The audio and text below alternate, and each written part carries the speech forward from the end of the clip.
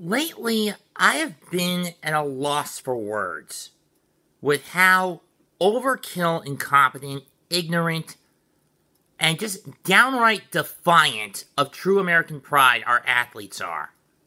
By true American pride, I mean actually standing in attention, hand over their hearts for the flag. Instead, many of them are either locking arms, kneeling, or just turning their backs.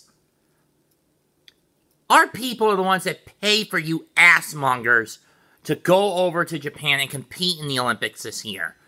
Once again, our athletes make complete fucking fools of themselves by playing political activists disguised as athletes. This time, it was the women's soccer team, one of the best in the world, and they fuck it up against Sweden because they're in more uber protest mode. Look at me, I'm a social justice warrior. I fight for social rights. Bullshit! You bitches are fighting for fascism at that point. You're representing fascism, you bitch-ass turds. And I can say the same for the men and women's basketball squads that are playing in the land of the rising sun. Nobody in America wants this shit anymore. It's why I have blasted people like Bob Manfred, David Stern, Roger Goodell. You were even warned by the International Olympic Committee not to protest, and you shitheads did it anyway.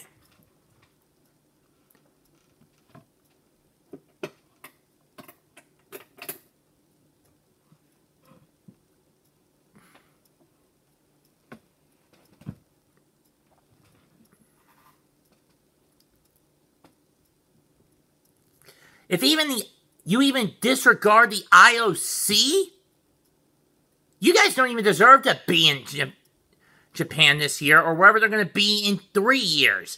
Keep in mind, due to the bullshit lockdowns, they couldn't have the 2020 Olympics last year because a certain cabal let the virus out. But that's not here or there. And spread fear across the planet. But that's not here and there. Let's get back on track here.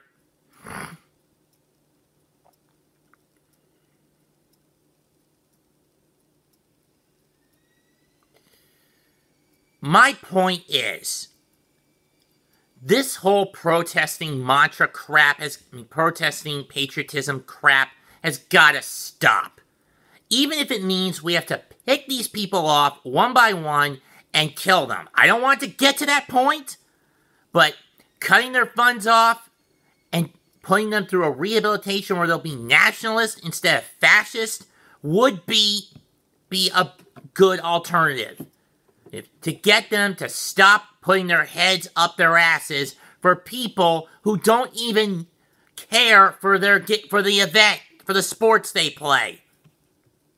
That's the problem with these dipshits. They're catering to a fan base that doesn't even give a rat's ass about their content. This is the same thing with films.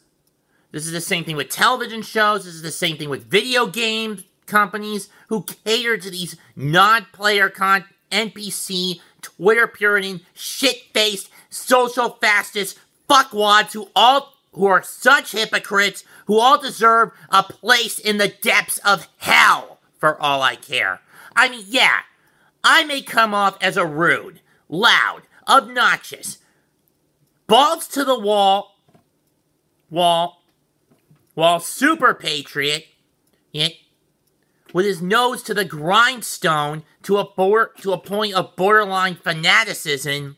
But you know what the difference is between me and those Twitter Puritan shitfaces and these SFW politicians, movie stars, TV stars, game designers, and athletes is? At least I'm fucking straight about what I have to say.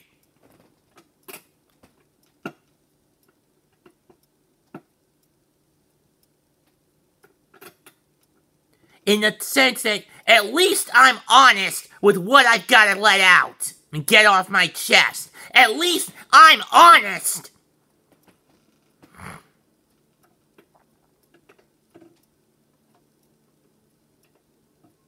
about what needs to be said.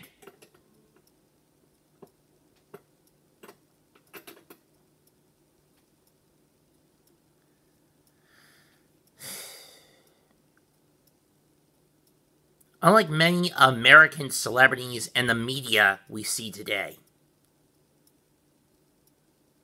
at least I'm fucking honest about it. You may not like what I gotta say,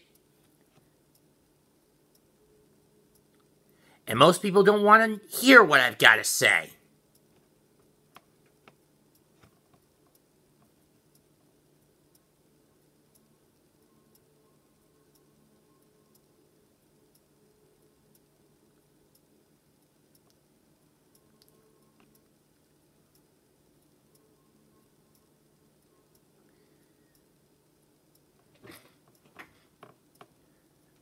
But truth and ideals are more, ideals may be more powerful than bullets, but the truth is more powerful than both. Even if many can misconstrue and twist the truth to fit their own ends. When the real truth comes out, it's more powerful than an ideal and much more powerful than bullets. Leave a comment, smash the like button, subscribe to the channel. Mets2128 signing out. Goodbye. Good fucking night. Bang.